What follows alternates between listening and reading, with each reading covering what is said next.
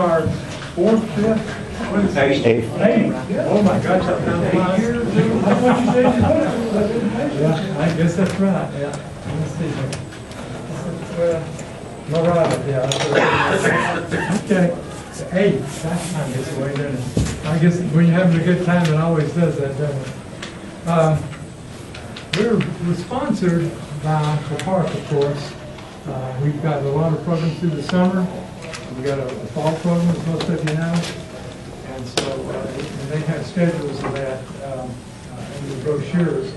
Also, CAS, our Astronomy Club, Cumberland Astronomical Society, Astronomy in the Parks Society, and our observatory. They'll be, I haven't met you before, but I've been just assuming that you're Dr.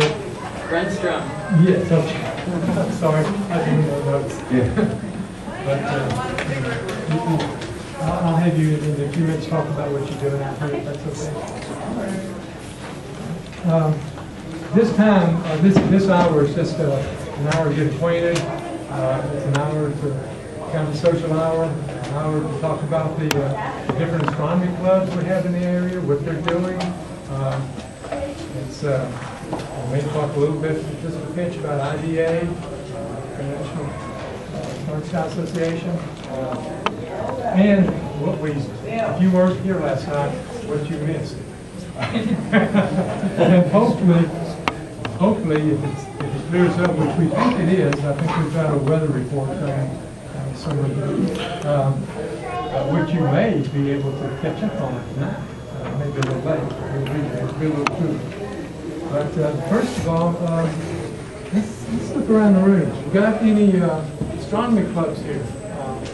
Who's from Knoxville? Knoxville here? Okay. You know of a club over there? A couple of them, the Knoxville Observers, Cumberland Astronomical Society. Okay. That's a lot of names. It is. But, you don't know me very well, do you?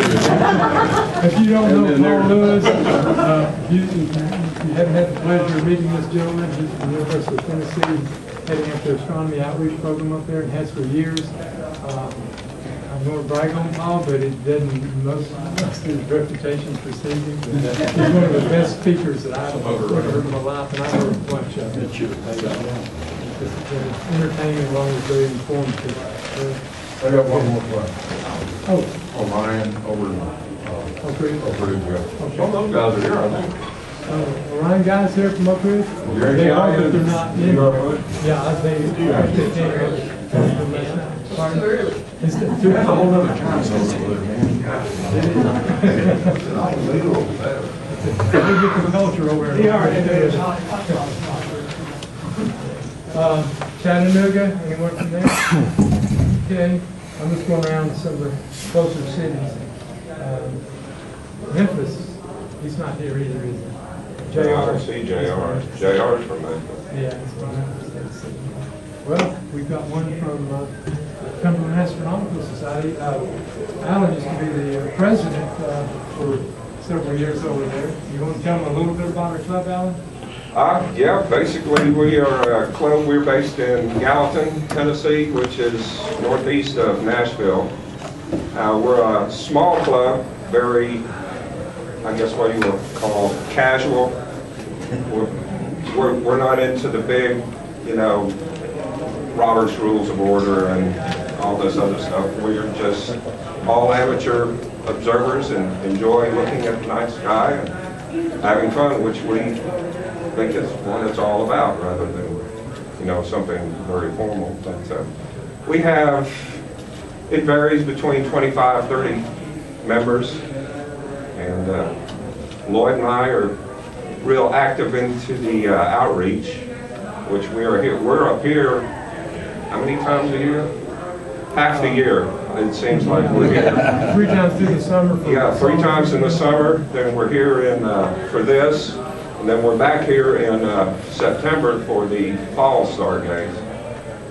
So, but that's our main focus, is outreach. And we meet the third Thursday at Ball State, 7:30. every month, so any of you in the area are welcome to come. Welcome to come visit. Normally we have a program and a lot of good conversations, exchange of information, and so forth. I guess you're wondering what the heck this is. Well, probably if we're old enough, we've all seen this at one time or another. Mike, would you like to get it? Would you like to tell us folks what this is? You don't have to make a formal presentation, but none of this is formal anything. I didn't know if I was going to have this in time for this event, so I didn't know what I was bringing. This was released to the public here April 10th of this year. Basically, it took 18 years to restore this film to its original color version. Back in 1993, you probably know this is George Millet's 1902, A Trip to the Moon. Considered one of the first science fiction movies ever, and it's based on Jules Verne's Voyage to the Moon and H.G. Wells' first man in the moon. And here we are, the classic scene that everybody remembers. It's not the man in the moon, by the way, it's the lady in the moon.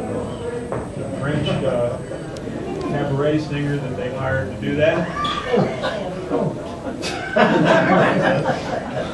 This film was mostly deteriorated when they found it. Let me get a little more information on it. Let me just read this one paragraph. Trip to the Moon is a 1902 French black and white science fiction movie. It is based loosely on From the Earth to the Moon by Jules Verne, H.G. Wells' First Man in the Moon. It was written and directed by George Millet, assisted by his brother Gaston. The film was 14 minutes. It was projected at 16 frames per second, which was the standard frame rate at that time. It was a very popular film at the time of its release and was the best known of the hundreds of fantasy films made by Millet. Trip to the Moon is the first science fiction film that uses innovative animation and special effects, including the well-known image of a spaceship landing in the moon's eye. An ending sequence, we'll just let this run in the background as people are talking. An ending sequence that I had never seen before, discovered that it was considered lost and it was found in 2002. It's a 1902 film and they're still finding parts of it in 2002. It was well preserved and a complete print was discovered in a barn in France. Like many of his films, The Trip to the Moon was sold in both black and white and hand-colored versions. I understand there were 900 color versions, and this is the only surviving color version. It was so deteriorated, they did a documentary on this disc where they showed the individual chips of film, how they peeled them off in little tiny pieces of film. And because of the digital techniques we have today, they can put it together like a jigsaw puzzle and clean it up. Missing pieces, they reassembled from black and white prints, and then they colorized it using the same techniques that were in the actual color. Most of this is actual hand-colored, brushed on, but they recreated it digitally where it was missing. And it took them 18 years to restore this film. The color print was found in 1993. It was in a state of almost total decomposition. Frame by frame, restoration was done. They started the frame restoration in 1999. It was completed in 2010, 11, and it's just been released to the public now on Blu-ray and DVD as a collector's set. You don't buy them separately, you buy them together. It's really nice. It's a $29 set. It's a classic little film. The soundtrack, it's a silent film, but it does have sound on different tracks. The black and white ones have several audio tracks. The color version, they hired a French group called Air. I don't know if you've ever heard of them. They're like an electronic group. And there is a soundtrack on there. I couldn't get the sound to play, but it is a silent film, so we're sorry about that. But Martin Scorsese's film Hugo, how many of you seen that? Okay, Millet's films are part of that story. And it's kind of generated interest in his film. You're looking at something that's like 109 years old, and we're seeing it the way people may have seen it back then. These are the Selenites. They don't use lightsabers back in 1902. They use umbrellas.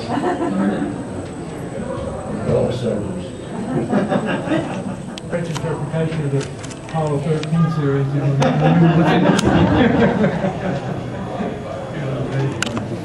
Here's the And then a lot of people actually thought that way. What we used to do, how That's all the East Coast, I think it's great grandfather. It wasn't so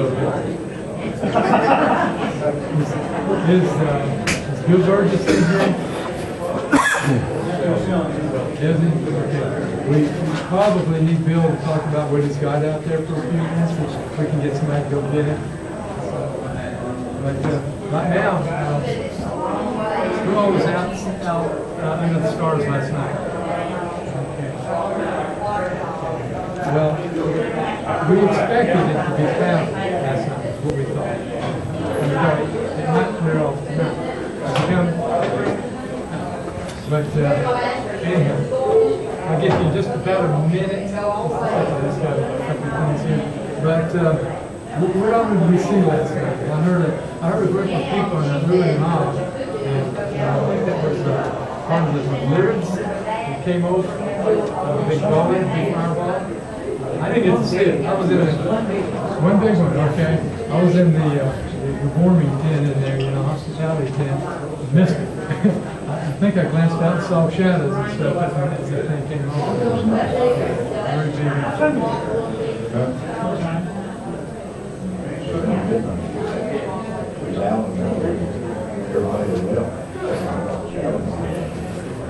It seemed to be an excellent night for seeing. Transparency wasn't real good, but the steadiness of the air was just really good. We don't get that often, but we could see. Pardon? There's so much moisture, it was just... Yeah, transparency wasn't that good, but steadiness. It seemed like you could see the Cassini division and the rings on Saturn. Yeah. I know one scope had up to 300 something power on 12 amps, which is pretty decent and very steady. Pardon? So that was pretty good seeing. We also, as enough transparency, we saw M81, 82, which are galaxies, okay, inertia major, and also 51, so we had some pretty good observing last night. So Venus, the first thing, almost a crescent, not quite. Waning, obviously, because it's in its orbit coming back around. And we'll see it progress on into a very thin crescent. It's getting brighter because it's getting closer, but the surface area is I'm in competition on it.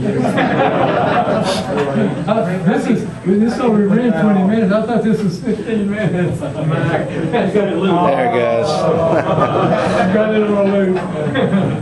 Was that? Is it on a loop? Oh, okay. Thanks for bringing that. That was really neat. But we see it as going toward a crescent swing, and it's very interesting to watch it phase. It's kind of like watching the lunar phases.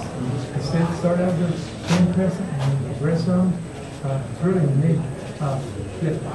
I just have to tell you this. I had a bunch of students the other night. Sent them over to the telescope to look at Venus. And that lady looks in the eyepiece. Comes back with this crystal look on her face. She looks back in the eyepiece and she turns and she says, I didn't think the moon was up tonight. It's amazing, isn't it? Yeah. It's amazing. And with one visit to a star party, how much, if you want to learn, how much you can learn. Just from a lot of you guys out here have been good enough to bring telescopes and cameras. We had, I think, 2 van loads come up, to the van service that we got to bring the general public up from the land group. They all really enjoy that. So, Saturn, it's the Cassini division, unique, and other details and stuff. So it was a good night. It was a good night. I understand we have a scout troop here. Now, Benetti, okay. Yeah. Can't read my own writing, Mike. It's Scout Troop 323. Yes, we're based in Lynchburg, and we'll be praying for clear skies and hope to join y'all to look in the telescope tonight, if it's okay. Absolutely. I was telling Mike while ago, he said, if it's okay, that's why we have this. This is purely outreach. And you know, gathering of like-minded folks and people that want to learn. The Astronomy in the Park Society, that's one of the main goals, is to have kids come in, families come in, and learn about science through astronomy, get them started, get them interested. Not that we want everybody to be an astronomer, but we need engineers, we need scientists in this country in the worst way. We need, you know, that type of mind. So this is our efforts to try to improve that and help that situation. So, We wanted to know about the weather forecast. Okay. When I was asked at the desk, it was sort of supposed to be overcast till about 6 p.m., then it's partly cloudy from 6 till 11, and that's when their forecast ends. Okay. So we're not sure. Okay. So it's kind of iffy, but if it's partly cloudy, that means we've got areas of opportunity. That Yeah, says it comes I don't back. know how good that'll be, but if anybody has internet access, they might be able to get to a website that has a better, more complete forecast. But that's all that they have in front desk. Thank you, appreciate that. Okay, we're going to let one of the best salesmen I know. he's real shy about making it. This guy's real shy. And The only salesman. Okay, I'll later on. Okay, you guys take care. And always introduce you. We're vendors. Wear 'em out. And Burgess, optics, Bill Burgess, and like you know, come out and tell about what he's got. Okay. Let's see. Wes, you know, pretty good for the past. Nice and steady, you crank the power up over there, you got to see the Saturn looks real good, Mars, you can see the northern polar cap, it looks like it's in southern, backwards and stuff. Anyways, I've been, for the last couple of years, kind of quiet. I've been developing new stuff. I had too much stuff. I didn't realize this business would be so, it's a nice word. Thank you. This business is tough. I mean, there's a few of us in here make stuff and stuff, and there's very few of us who invent stuff. And so because of that, you buy what somebody else has, and you'll notice you'll see a lot of binoculars with the same name on it. You'll see a lot of telescopes, different names on it, because there is actually very few companies that produce optical products for the amateur astronomers. So a lot of it's been sold over the last few years. So I developed quite a few products with Tom Backbury died, and then got a little discouraged when I started seeing my products show up. It didn't improve. Anyway, for the last 2 years now, I've been really quiet. Not on email, don't look at the boards. I've been developing new products with some companies, and I kind of sold some things that I didn't before. Before I didn't want to sell some of my new products, but to develop some of them, I've sold some of them, and there'll be some of my products come out. They want my name on it. I'm not going to let them use my name on it, but there'll be some products that I've invented that will come out on the market. And for that, I think I've got some assurances now that I can get some of my products made and can't be stole. But I was shocked every time a certain catalog would come to me. I'd look in and I almost see my product before I put it out. And so I backed up a little bit, found some new companies that don't make finished products and are developing some products, two or three. Got an office in China now, so I can, I've had that for a while, so I can better control it. The best thing that's happened, though, is China is in the WTO now. So you can sue them. You can sue the company without even going to the Chinese government. Before you had to go beg the Chinese government. Now then, you know, in China's, they're strange. What was that thing? There was somebody a few years ago, right after China was petitioning to be in the WTO, and somebody made Nike shoes copies. I don't know why, it's the #1 thing to make over there, copy of it. And they go over it. This is true. They took the owner of the company and executed him. I said, whoo, from one extreme to the other. We're going to make copy of everything. And they, yeah, they executed the guy. And the rest of the world goes, oh, we didn't ask you to kill him. I mean, we just asked you to hit him. making our stuff. And they go, oh, we thought this would be a good deterrent. That's pretty good. I agree. Oh, they killed somebody's family too. We got a brother or something like that. And they just said, okay, see how good we are? We're going to line them up and shoot them. So I said, no, I don't think that's exactly what we wanted. Anyway, they are the WTO now, so you can, I think there's some weight behind it. So and one of the main agreements at the WTO was all the countries says, well, you know, if we're going to let you in, don't copy all their stuff, because the Chinese love to do that. They love to do it. They're masters. I mean, they can make big copies. Well, what was that I heard the other day that all of our fighter jets are flying around with copied parts in it. Now they're starting to look and see where they're actually made, and like I forget what percentage of our planes are flying with parts. So they're excellent. They can develop stuff too, and they've got some neat products. I used to tell people they can make big apochromate telescopes, because I remember reading on the boards, everybody said, well, they'll never make an astrophysics quality telescope because they can't do it. Well, astrophysics quality telescope for them is actually nothing. All they got to do is copy it. I mean, it's real simple. They've got the materials to do it with. They've got the machines. They have the best machines in the world. I went to a city called Xi'an, and there's a military, Xi'an Electro-Optical is the name of the company. I was invited there, and they in the compound, it's probably the size of this park. You got 4 gates, north, south, east, and west, and I drove through the gate, armed people there, and they pulled me in, and we went down there, and they wanted to give me a tour first. They asked me if I wanted a tour. I said, sure, I'd like a tour. Well, I didn't know the tour included all the military equipment. I was watching them down there making missiles and tanks. He said, do you want a picture of you in tank? I'm like, sure. Why? And they said, take pictures. So they grabbed my camera, and I'm in a tank. I stick it out the top of it. You know, I've got the little silly head thing on there. And he said, what's your wife's email? We'll send pictures to her. I don't know how to use my phone, but he did. He's sitting there on my phone, you know. And so he sends a picture there. I'm in the tank. And finally, I get to look at optics, though. And he walks me down this big long hall. How much time have I got, Bo? I don't go over. You got plenty. I'm going down a big long hall, and they're flipping lights on, you know, and I look, and there's coating machines. I know what coating machines, you know, the coat your optics look like. And at the end, nice room. And I remember the light was already on, and there was a woman in there, and she's just mopping the floor away. I mean, you can eat off this room. This room is clean. And he goes, you know what that is? I says, yeah, that's a big coating machine. He goes, it's made in Germany. Do you recognize the name? I said, yeah, sure do. He says, 3 in the world. I went, okay, there's 3 in that room. He says, that's all in the world. Okay, we own all 3 of them. $3 million US each of us. How much do they use? Not this year, don't need this year. I says, didn't even need it to use it that year. And, okay, that's good. I said, oh, do you ever make any nice, really high-end optics? That was it. The guy was too excited. He says, I'll take you somewhere. So they go down there.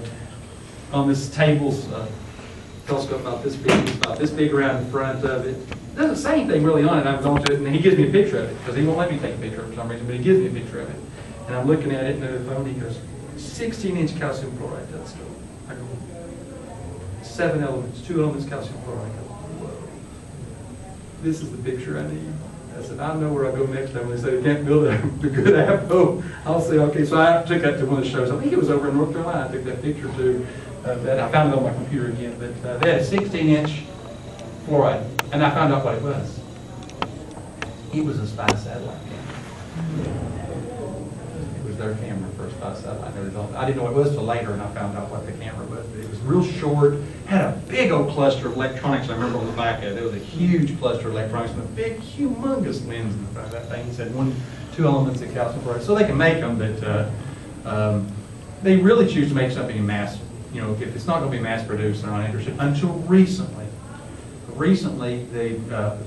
Celestron is no longer U.S. owned, and I heard the founder of Celestron died just the other day. I read that. Yeah, you know, I met him in the weirdest place. I met him in Las Vegas at an optical show. I'm sitting there looking, talking to the same people, and I realized I read his tag. He reads mine, and he goes, I go, you don't know me, but I know who you are. But I met him there a few years ago. Anyways, the stuff is really neat that can be produced if they make enough of it. The Celestron company is now making exotic scopes. I don't know if you've even advertised. I've not been keeping up. If anybody advertising the new 5-element petzels with 2 ED elements in it, Centa's making them now. Centa has a 80, 100, a 120, and a 150. 3-element airspace triplet in the front, the hardest thing to make. Astrophysics made airspace triplets for a little while, like 12 of them. because they could only produce like one every few months because they could not get the quality right on that. And they still, those are the worst telescopes they probably ever built. Tom Back over in Russia had his made, and his were the best ever built. And it's very hard to make 6 surfaces work with each other. It's much harder. When you oil or you cement, you can take, well, it doesn't matter. You polish your 2 surfaces on top of each other. What you're going to do. Just put cement in there, highs and lows are automatically filled. Guess what? You get a null finish. Only your 2 outside surfaces have to be critical. Those are usually your softest, gentlest curves, easiest to make. They're making airspace triplets, most difficult to make theirs, especially to hold the orientation, by the way, in shipping. And you'll notice that Jinghua, or otherwise known as Meade, who's that? Explorer Scientific, sells triplets. Those are airspace. Those are good telescopes, by the way, and we're not getting too many reports about acclimation. So they have really invented ways to hold the optics in alignment. Cells are critical. Material for the cells are critical. Those are out there. But Senta now is making. What's the company, Explorer? Explorer Scientific. Okay. Yeah, they've got a 127, been available for years. I saw those. What price range are they in? Oh, well, I'll just tell you this much. I was offered the scopes many years ago, and I couldn't take them. The commitment was huge. It was Jinghua is the name of the company that makes it for them. And they invited me there. I went to Jinghua. They did not have, it was over $1 million. And I could have had all the scopes exclusively.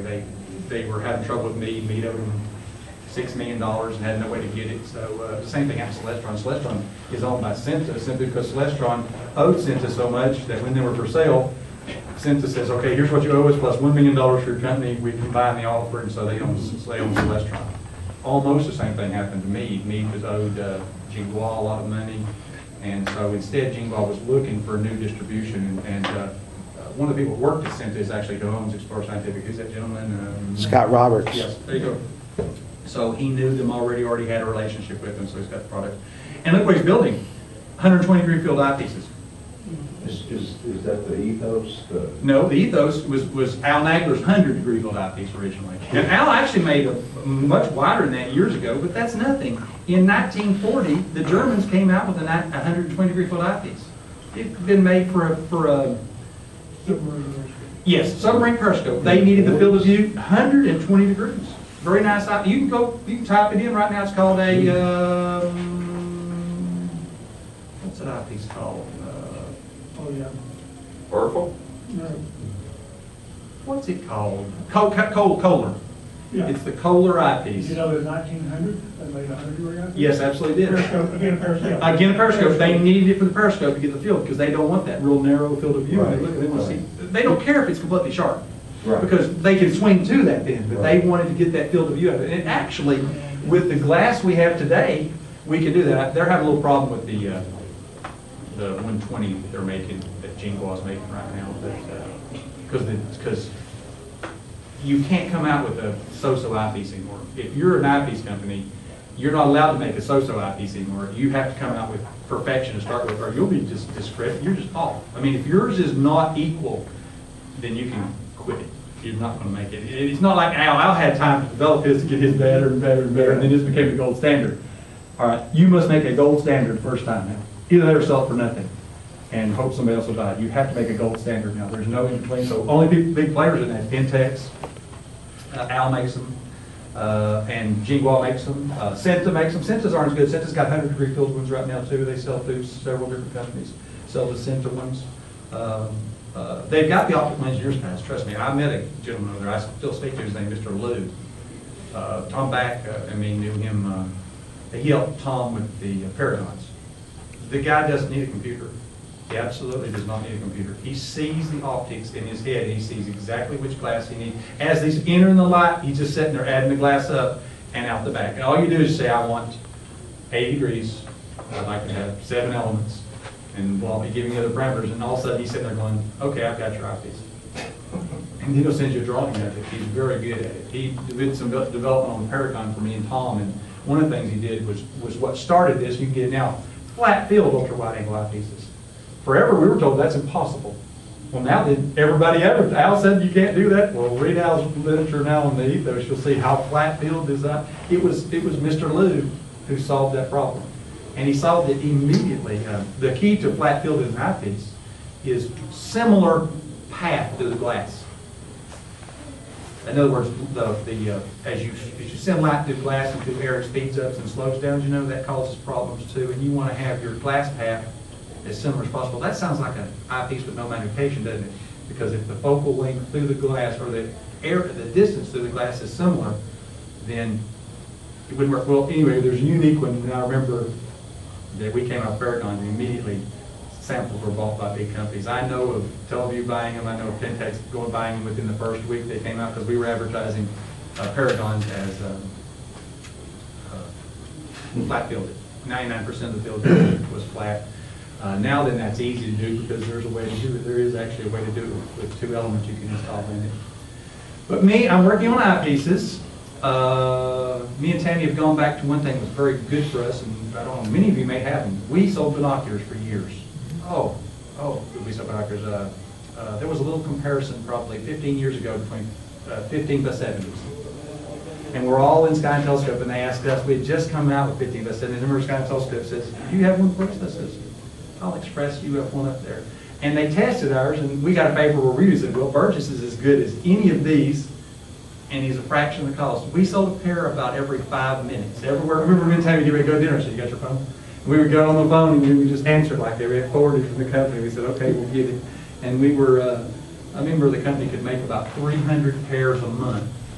And we were like 2 months behind. We said, well, you can get it on the next load. And I tell you what, that lasted for years. Because apparently you guys pull those out every once in a while, your old copies, and all of a sudden somebody be calling us and say, why, we don't even have those anymore. Oh, no, I've got to have them for $99. And they won't be $99 anymore. They can be a lot cheaper. I got an office over there. And like I did, I've signed a couple agreements with some companies. I think this is going to help me because I've given them rights to my products in other countries. And I won't do dealerships probably overseas as much. I used to have quite a bit of dealers overseas. I'll do less of that. I probably won't go through dealers anymore. It didn't work. 3 times it didn't work. Partnerships work. Tom's partnership worked. The other partnerships didn't work. So we're developing stuff. Most of our new products will come in the cases. You're familiar with there's a brand Pelican case out there? Well, I'm going to make all my binoculars, and they're going to ship in these. Different sizes, not this one, but we add the copolymer to the plastics, only thing different. In other words, ours is heavily shatter resistant, whereas most of the Pelicans are reinforced, and when it gets cold, they'll shatter. This is not. But same thing on the inside, the foam, and of course the ones that come with binoculars, or say you buy, we got some 2-inch diagonals, new 2-inch diagonals. They'll come in their case too. These are already cut. They'll be custom cut for them. What's the difference in this foam and regular foam that you would get? As far as, because I see it, some of it dries it, not in it degrades, dries up and degrades. Quickly, yeah. Yeah, so there must be some type of chemical coming out of it, and then you've got optics in there. Yep. You don't want that on these. These are dust and will not do that. They do not, what is that called? What is it called when it comes out? The vapors. Huh? Yeah, almost, yeah. And did you ever see those bottles, the screw bottles? Some of those outgas too. I saw some people trying to get some awful films off of those at one time. They go, what happened to my optics? I said, let me see your plastics. They had outgas so bad they leave the vapor layer on all of his optics. And acetone was the only thing that finally would cut it off of there. I mean, it was tough. It was like they'd been in a coating machine and had a coating put on there. Yeah, outgas, definitely. Foam that doesn't do that. Excuse me, if you build your own case for your telescope, yes, custom case. You better leave that foam out for a while and see if it gasses, because if it's fresh. Well, is there a brand that we can buy to put in there? Yeah, you have the one that actually says that. I forget what the chemical it says is it doesn't have in it. I'll find that out though. There's a chemical you do not want to use the process. A waffle pad for your mattress, you know, that outgasses that. Bad. Yeah, and you put that in with your optics, and then, you know, it's not good. You're messed up. Because this one you want it, because I want this to be able to be used without caps. You know, this is dust proof. It's got a one-way valve on it. It only let air into it. Okay, you can no air out. I hate caps. Yeah. Oh, I do too. I want to be able to put them in there. I lose them, and then you know. So you can cut them sideways. You just take your phone. We're gonna call it because puck. What's it called? What's it? Pluck and pick, right? Yeah, well, we've been thinking of it, because we've got one, we're going to call it U-Fit. You make your shape in there. Terry helps me with this all the time. If any of you have got an idea, they're getting ready to print my labels. I need a name for my case. I need a name for my case. So if you can think of a good name, it can be alphanumeric, it can be anything. Box. Terry's got a kind of interesting one right now. It has that in it. If you come up with one, let me know. I'm gonna give you a free. If you come up with one I use, I'll give you a free case. But we're gonna make them in several sizes too. Burgess safety case. Safety case is not It bad. doesn't shatter. No. It protects, it protects. 1.5 pounds. You can have it free if it works for you. But, no, it's what it is. And everybody wants to be safety minded with their office. Yes. Oh, absolutely. I don't like having to That's a key word. I lose caps and stuff, so I even thought about in the binoculars, we're going to binoculars, that they'll actually have a separate slot for the caps, so you can just store the caps and put the binocular over the side of it. And forget about taking them off and losing them in the grass, because everybody loses the black cap. I made white caps finally. Did you ever see my diagonals? You ever buy one with white caps? And I got griped at. Ooh! And I went, ooh! And they went, I went, buddy, shine your light down on this on the ground, and you see the pink object glowing right there. What do you have for sale out here? First load of cases came in. If you want these, are $29 for the cases out here. I've got a bunch of my symmetrical series eyepieces. I've got some lasers. Now, if you want a blue laser, be the first one up there. Not tonight, but if you want to go to the show, yes, they finally got the good ones. They've been out for a while and they're hot. You know, there's no difference. Are these hot good safe? They're all 5 milliwatts, so they're all FDA safe. The FDA tested lasers and found out that 5 milliwatts or less had about 0% chance of damaging the eye, direct contact, 0. So that's why you can do 5. By the way, that's where my lasers are at right now. I have 100 of them, and they're stuck in Homeland Security, which they're always stuck in Homeland Security because, and guess, it's the FDA gets them, not Homeland Security. FDA has them. They'll be about a week delayed. Trust me, I know it. I know it happens every time, so I was ready for it. I told Tammy we ordered them. I thought we ordered them safe for this show, but they'll probably be there Tuesday. If you want a blue one, just tell Tammy you want a blue one, and I'll ship one to you free. So when you go to the star party and you have 10 people with the green, all of a sudden the blue will go, and everybody will go, ooh, where's the blue? That's dark And you for sure. can be the first one. You can be the first one at the star party. And now they have you can't see the reds. The 3 to 5 milliwatt reds, you can't see. They backed it down the wavelength just a little bit toward the orange. It's a red. It's still red. It's actually red. You can now see it. So you can be the first one's red. And I would think those would be good because those won't damage your night vision either. You have a red one out there. Yeah. Terry's got something better. We tried to develop it. I'll work on it again later too. Terry has totally safe idea. Hey, you remember the focusing flashlights you could get with bright LEDs? Yeah. He had, what color did you have? White? He had a white one, and we were leaving we were leaving Florida. Cheapland. We're leaving Cheapland. All of a sudden, I have to stop. You go, get out, because we were right. And he shines his white and focuses it, and I could follow the square beam. So we said, hey, we need a green flashlight that does that right there. I've got 3 or 4 of them. I've got purple, I've got green, I've got the green one I could see, but boy, it took real dark, and you just need a real bright bulb. Probably jump back on that. But yeah, his white one was easy. Once I got real dark, there you could follow it. It's big. It's not like the little point of a laser. We have an astro imager in here. The red, does that protect his imaging? I think it will, to some degree, depending on what his, if he's trying to take that out. I see a smile come over Con's face. No, the greens are horrible. The red, of course, are you using a filter to cut the red anyway? A lot of people have filters in their digitals to cut the red anyway. And so, I know it's going to be a lot better than using the green. And they are available. The reds are still a little bit more expensive, about 50% more expensive. The blues have actually been out for a while. They're about 10% more expensive. We're not going to change the price. It's going to be $15. I'll just lose my 15 cents. And Make it back on the case. and we make it back on the case. There's always something to make it back on. My 15% box. 15%. It was too long. It was too long. There's some other stuff out there. Go see what Tammy's got out there. Most of you own something from me. I went to one star party and asked people what they own. Everybody in the room raised their hand. I went, whoa, been here for this 2 star party too long. But we're excited. We sold a lot of stuff to people. And we do. My goal was to make awesome affordable. I don't own a teleview outfit. I've never owned one in my life. I'm not saying anything personal. I just couldn't see spinning it. I just built something instead. I just go make. Or we went to when I was making astronomy stuff. You had Edmonds and Jaggers.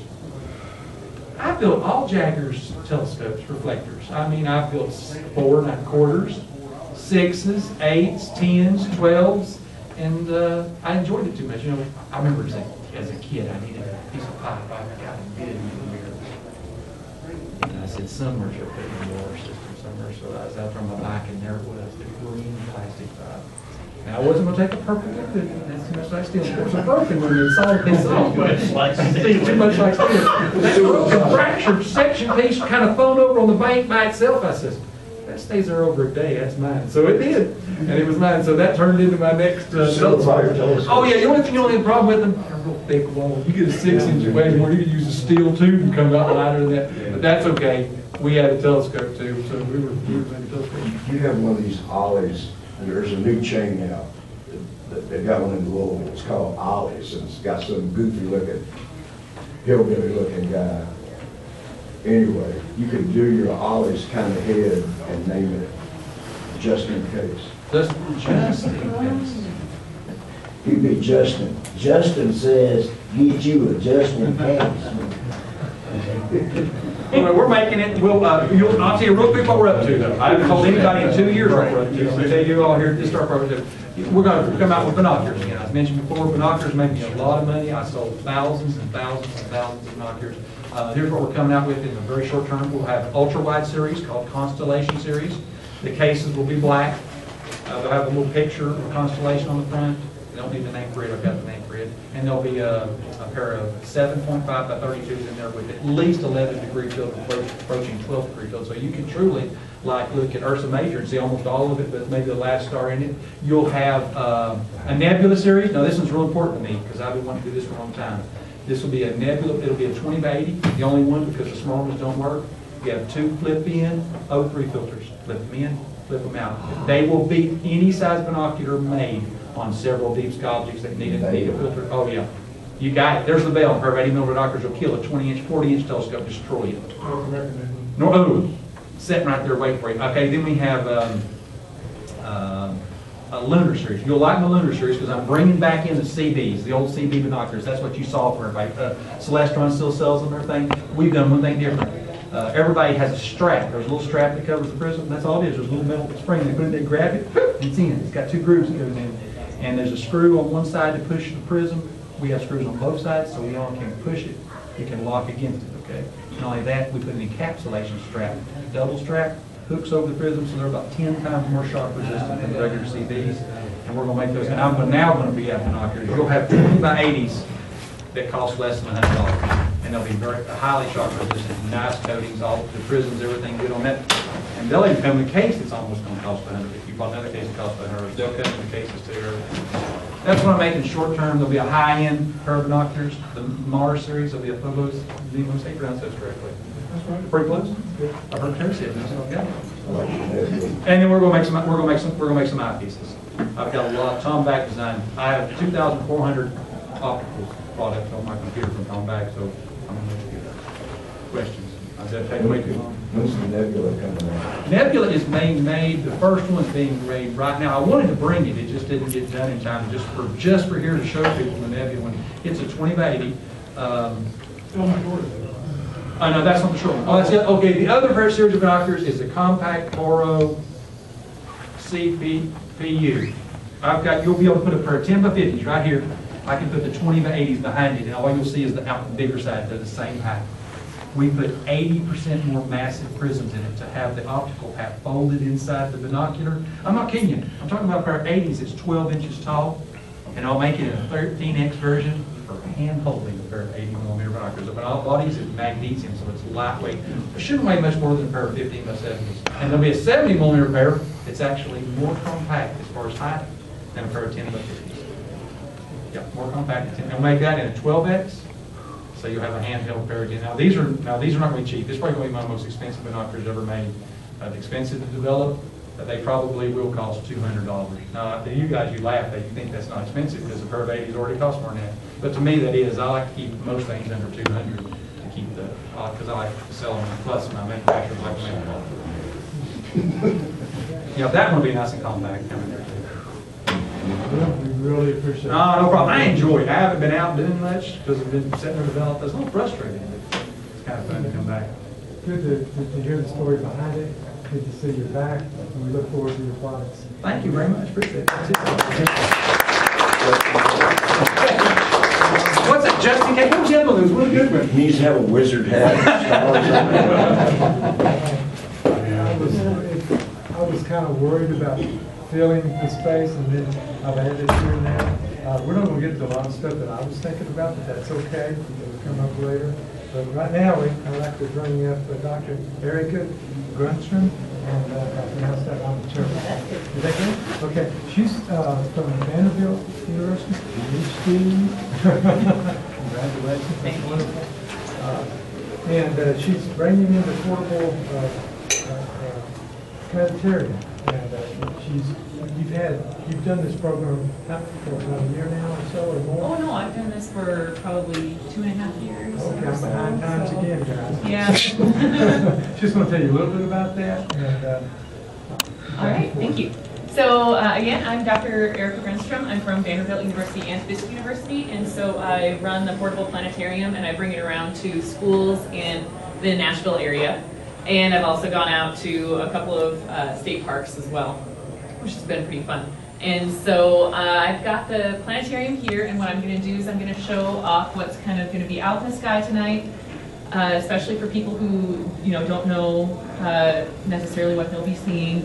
I also am planning on doing like maybe 1 or 2 shows that talk a little bit about the mythology. I have all the different mythology pictures with me as well. And so I've got Greek, I've got Native American, African, and and then I've got a couple other things to do as well. So that should be a lot of fun.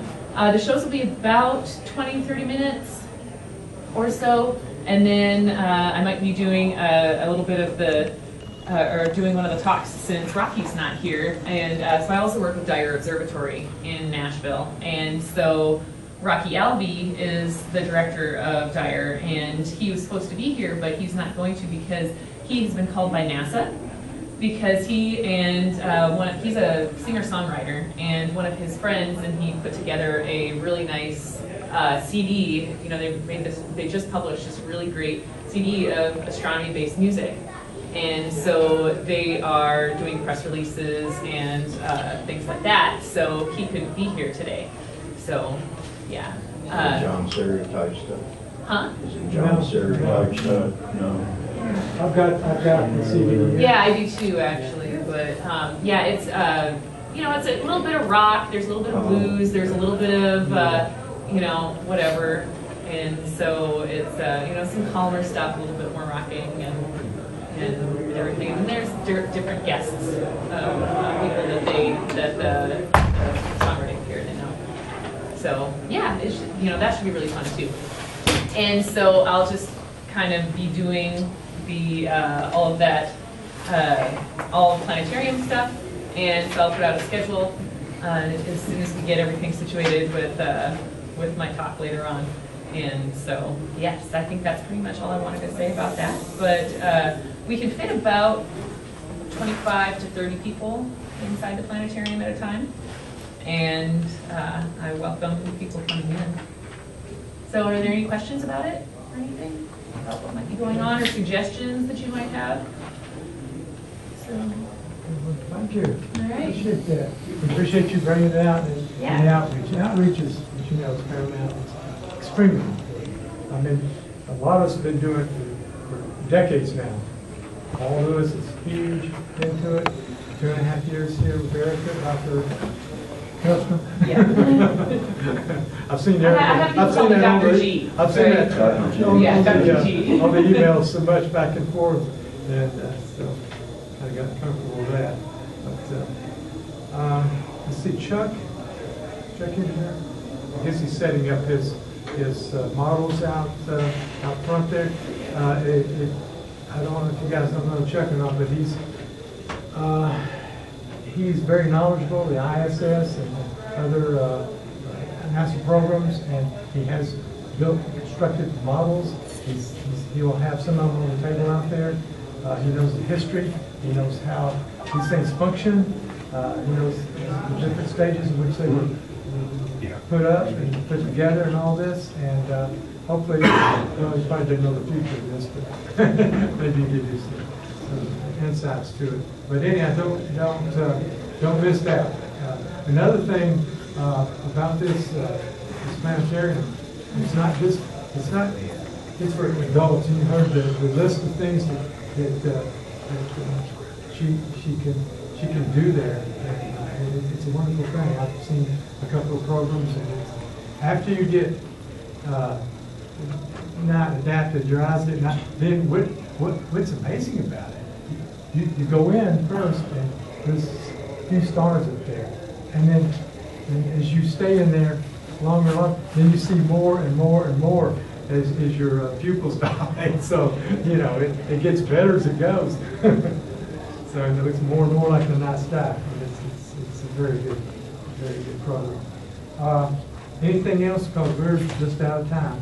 Can I make a quick announcement, if you don't mind? Of course. All right, I just wanted to go ahead and, thanks, Lord, appreciate it. Hey, just real quick, this is not a commercial endeavor at all. I'm the host of the At the IP show on Blog Talk Radio.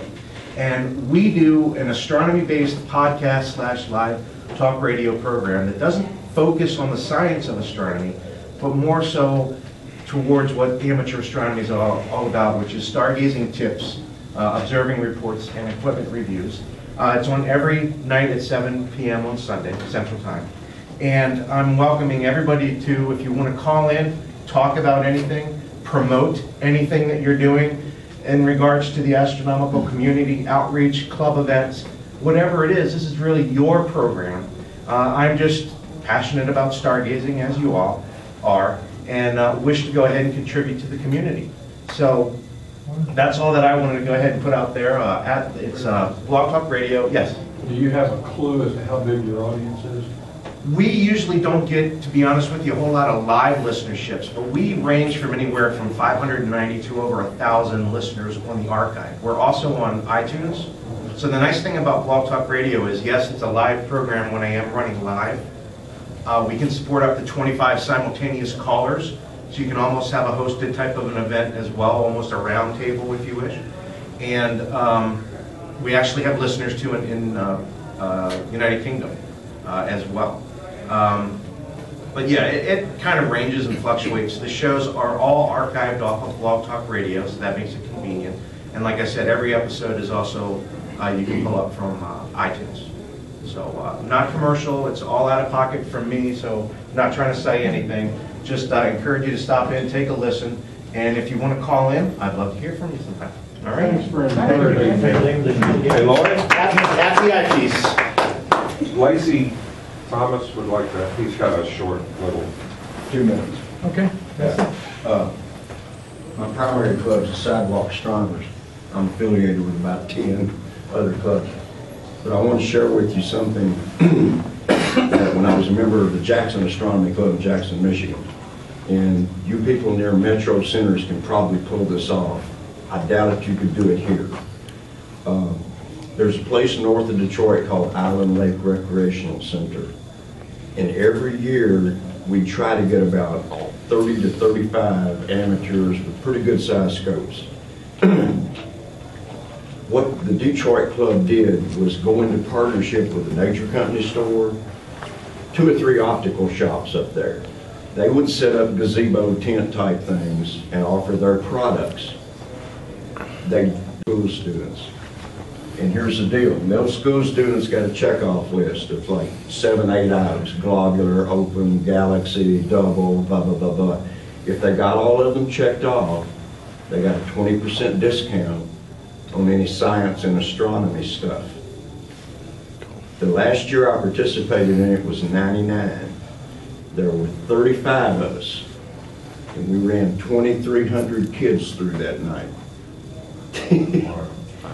And I got to share one thing. There was this one little boy, and his parents came up with him. I was doing M13, and he climbs up the scope, and he looks through it, and he goes, "That's beautiful."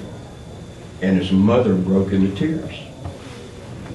And I'm like, what's the deal? And his dad said, he's autistic. That's the first thing he's spoken in 18 months. Folks, that stays with you. That really stays with you. But if y'all could partner up, you people in Metro, Nashville, Knoxville, if you could find the stores to go into partnership, it promotes their sales, it promotes astronomy, it gets people out. It's fantastic. So I just wanted to encourage you to do that.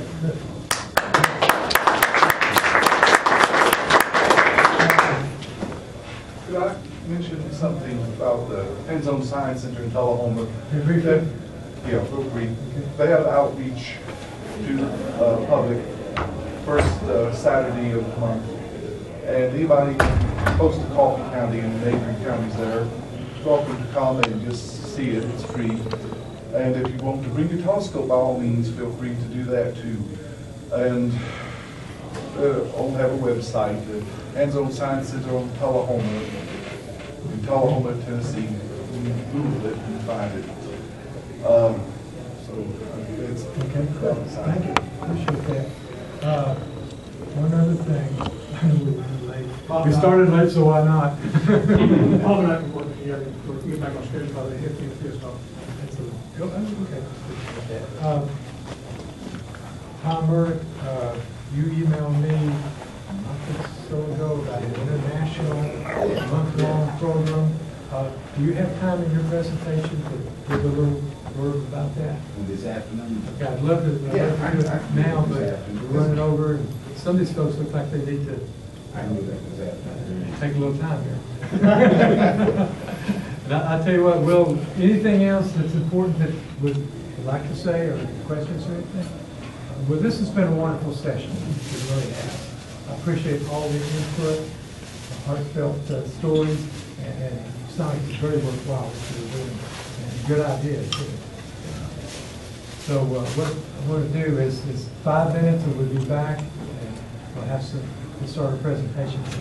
Okay, guys, appreciate it. This talk is on useful astro accessories made from wood. Yeah, I was gonna do another ships, but them were aircraft carriers. Okay. Also a member of the Bristol Astronomy Club. CBS 9. He's now nice 30. aircraft carriers. Back in the 80s, like 35 years. First of all, I wanted to make a short announcement too. Starfest will be held October 13th, 14th, AM 15th. 65. New moon's on 16th, so we won't be much of a moon in the way. Yeah, I'll follow the enterprise around the mid. One thing that we're doing as clubs, I'd like to mention too, and we'll do that, is that Raise Mountain Club is providing with ETSU science and